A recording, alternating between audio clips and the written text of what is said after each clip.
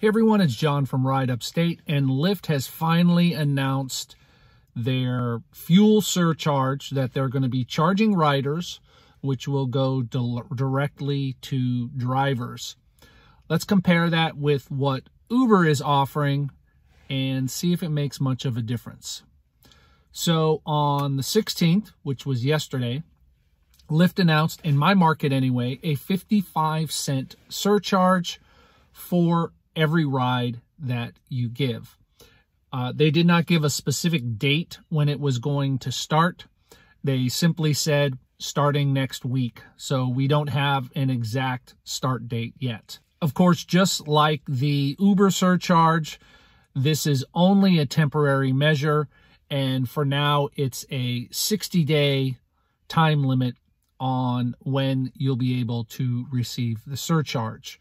In addition, Lyft is kind of talking up their partnerships with gas-saving apps, which Uber has as well and DoorDash has as well.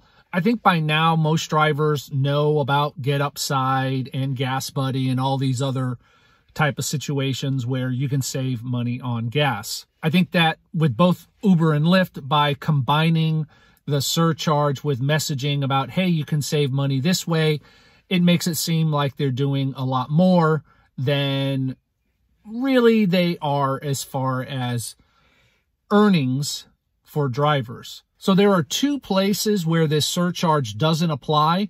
New York City, because they recently received an increase in pay, and Nevada. They're working on something with Nevada's regulatory commission on that. Another interesting thing that Lyft has included in their messaging is that if you drive an EV, you are eligible for this surcharge too. And I think the reason they did that is because Uber already offers a $1 premium on every trip for anyone who drives an EV. So maybe this is Lyft's way of kind of compensating and competing with that offer. In addition, they have in their FAQ that on shared rides, each passenger that you pick up will add on to the surcharge.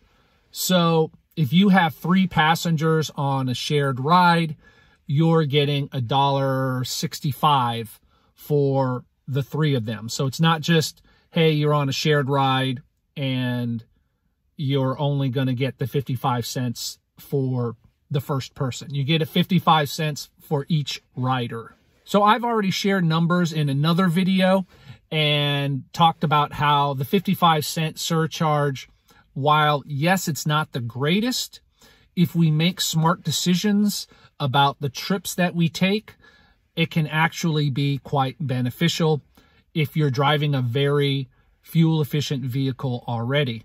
I drive a Prius, and for 55 cents, I can drive almost 5 miles on that surcharge. So they're either paying me to go pick up the passenger, or they could be paying for the fuel on the entire trip if the trip is under 5 miles. So that's it. Are you already seeing the 55-cent surcharge in your market on Lyft? I did some rides yesterday, did about 4 of them, and I'm already seeing the surcharge on Uber. So that was a nice addition to see. So feel free to share your thoughts down in the comments. Keep them respectable. I'd really appreciate it if you like this video. And if you want to see content like this when it comes out, hit that subscribe button and tap that bell. I'll talk to you next time. Bye.